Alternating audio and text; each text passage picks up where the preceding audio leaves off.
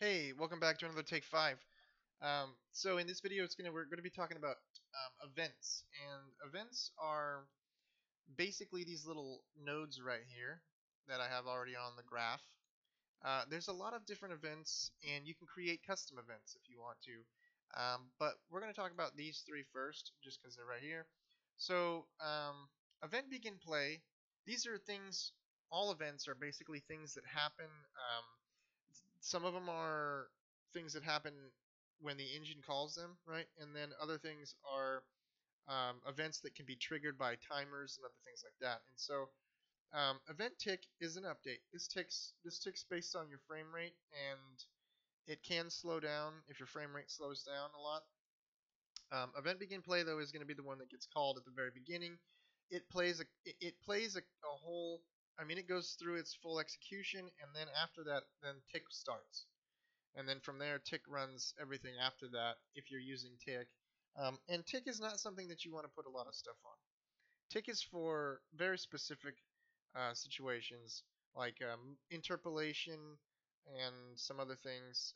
If you don't know what interpolation is, you can use Google to find out what that does. And I'll talk about it later on, but I just don't have time for this minute. Things like event actor begin overlaps. Now, if something overlaps this actor, we're gonna want to know about it, um, and so those are the things that you could use that. You could say, well, when this actor is overlapped, I want to get the other actor and I want to do something specific. But a lot of times it's like, okay, if you on event begin play, maybe we just want to set a setting. Maybe we just want to set a boolean and tell it to be true. A lot of times you're not going to do that because you can just set the boolean.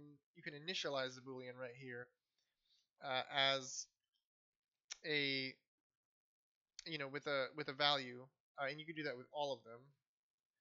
And so that's kind of um, not something you would do very often. But functions, you could call functions, and you can do things like that, which I'll explain um, in the next video.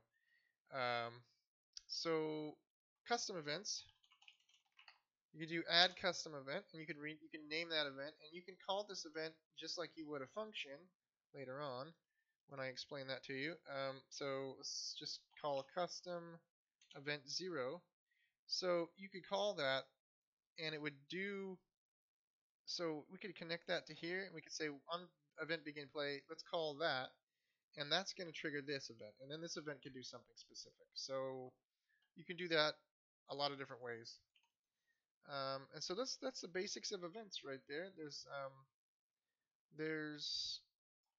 there's more about events, but really that's the basics of it. All right, I think I'm gonna wrap this one up and move into functions on the next video. Thanks for watching, guys.